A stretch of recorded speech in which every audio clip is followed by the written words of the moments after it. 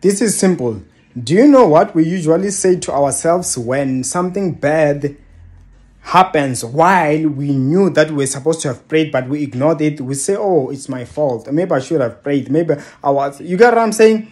Even the enemies, especially those who put effort into trying to stop your destiny, as far as witchcraft, the curses, witch doctors, consultations, and whatsoever, when they relax and you achieve what they thought you could not, and deep down knowing they never tried their maximum best to try to stop you, they blame themselves out of jealousy. And at times, if they kind of gave you an advice and that advice helped you and it triggered jealousy in them, even friends are like that, they blame themselves. I shouldn't have given this person this information.